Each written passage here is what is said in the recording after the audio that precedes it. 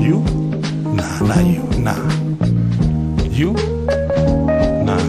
Oh, there you are.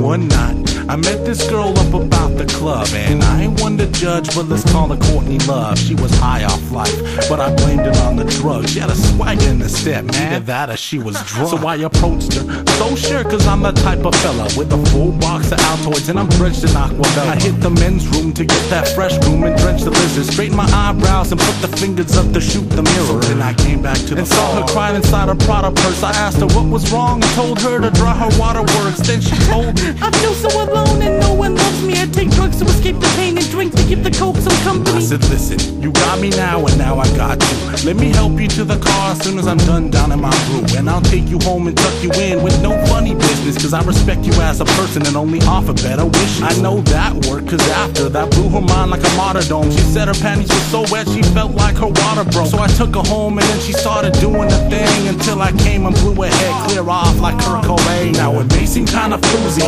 picking girls to do me, spray the bodies to the ceiling like that dude in Scary Movie. But what kind of world would it be without men just like me? Promising a dream while delivering my cream. Now it may seem kinda floozy, tricking bras to do me, spraying the bodies to the ceiling like that dude in Scary Movie. But what kind of world would it be without men just like me? Promising a dream while delivering my cream. Where'd he go?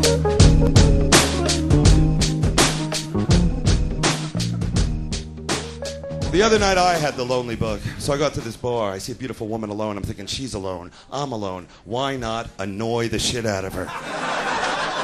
So I walk over, and I notice she's got a black eye. She's got a shiner. I'm thinking, great, she doesn't listen. Well, stay with me, stay with me. Easy, boogly, watch out.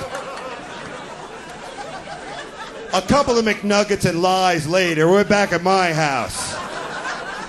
And we're having sex doggy style. Now, I didn't plan on it. That's just how she passed out. Passed out. Passed out. Passed out.